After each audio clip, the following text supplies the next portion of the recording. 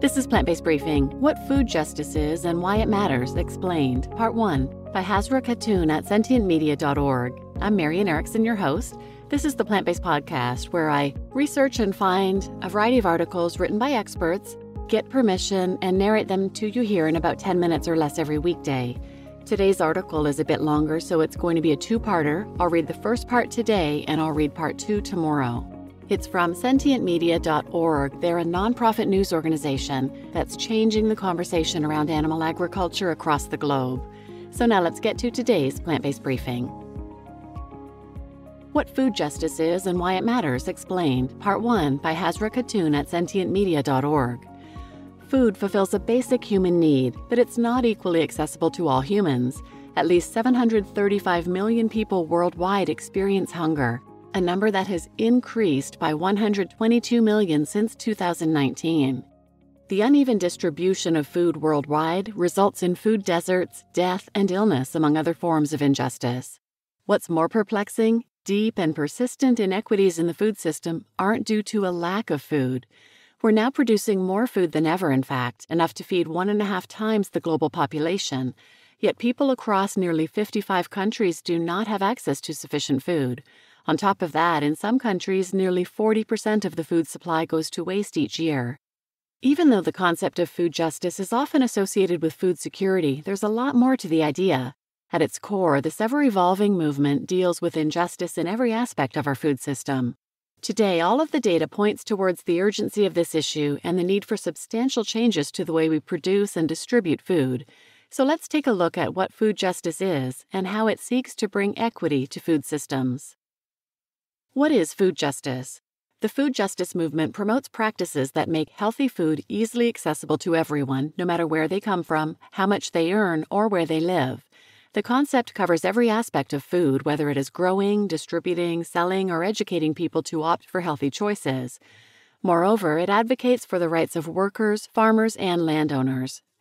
To understand what food justice is and how it works on a local level, we can take a closer look at organizations like Urban Tilth in Oakland, California, which has established more than 60 community gardens that provide healthy food to people at affordable prices. The Just Food organization is another group in the U.S. which trains farmers, establishes farmers markets, and reaches underserved areas. Historical origins of the food justice movement. Food historians say the Greenwood food blockade marked the origin of the food justice movement. In the Mississippi Delta in the early 1960s, access to food was cut off by white people in power as a strategy of disempowering Black residents who were fighting for civil rights. The all-white Board of Supervisors discontinued the Federal Surplus Food Commodity Program, for instance, a program that had been providing food staples to 90% of Black people in the winters. In response to this, the Student Nonviolent Coordinating Committee petitioned President John F. Kennedy to intervene. Eventually, the federal government mandated the reinstatement of the food program. In the end, the blockade ended up acting as a catalyst for a new Food for Freedom program. Members of this burgeoning movement knew that food justice extended beyond government programs. In 1969, they launched the Free Breakfast for Children program, which sought to address immediate hunger among underprivileged children. Its success sparked a national conversation about food insecurity, eventually increasing funding for the National School Lunch Program. These victories laid the foundation for the continued battles today for food justice. Why is food justice important? Every human's survival depends on having access to clean water and food. Below are some of the many reasons food justice is important. Addresses the lack of healthy food options.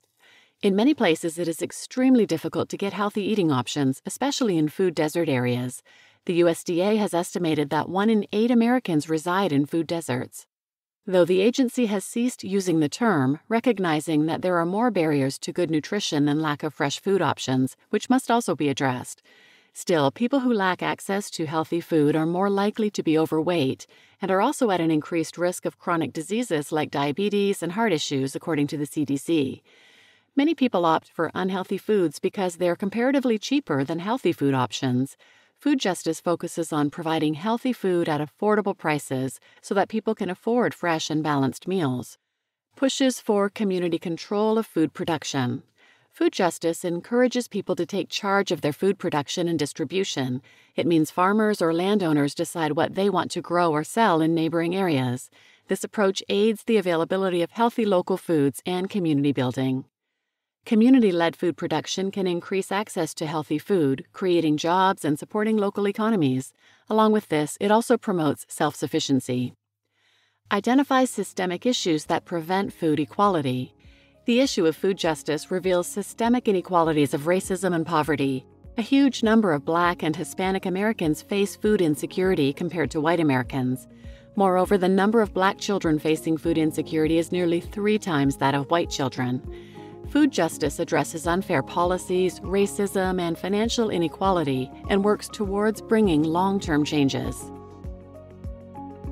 You just listened to What Food Justice Is and Why It Matters Explained, Part 1, by Hazra Khatoon at sentientmedia.org, and I'm your host, Marian Erickson. Tune in tomorrow for the second half of this episode, which discusses what is the food justice movement, various examples of the food justice movement in action, and some food justice terms you should know. So please share this episode with anyone who might benefit, and thanks for listening.